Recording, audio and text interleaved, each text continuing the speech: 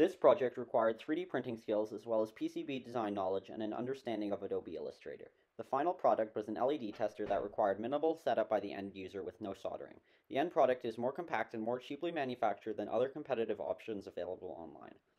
First, Easy EDA was used to design a functioning PCB case. With SMT soldering in mind, Easy EDA was chosen as the design platform that allows for simpler adaptation of parts to the build. Using EDA, the board could be designed around the footprint of specific parts instead of having to choose parts that fit your design. With price being top of mind for this build, many measures were taken to limit costs. This included reducing the number of screws holding the PCB in the case from 4 to 2, as well as choosing parts based on price comparisons.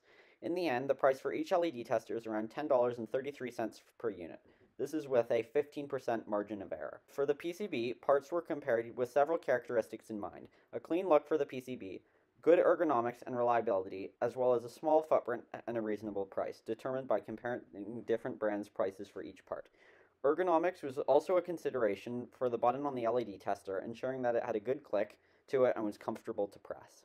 A major consideration for the whole project was an easy assembly for grade 10 students who receive the parts for the LED tester in their kits. With that in mind, all soldering of the PCBs was completed by JLC, and the barrel jack adapter purchased for each kit came with pre-soldered leads. Therefore, the only assembly required by the end user was attaching the leads of the barrel jack adapter using screw terminals and mounting the PCB and the acrylic top to the case, both attached using nuts, bolts, and standoffs. Parameters were used in Fusion 360 to allow measurements to be easily adjusted and changed without having to edit the actual model. The case was designed to eventually be manufactured using resin 3D printing for lower manufacturing costs, meaning that the case needed to be designed with nut pockets, as heat set inserts cannot be used with resin 3D printing. Nut pockets were set into the base of the case to allow for 2 bolts to be mounted, with the bolts being inserted from the top and attached to the nuts on the bottom of the case.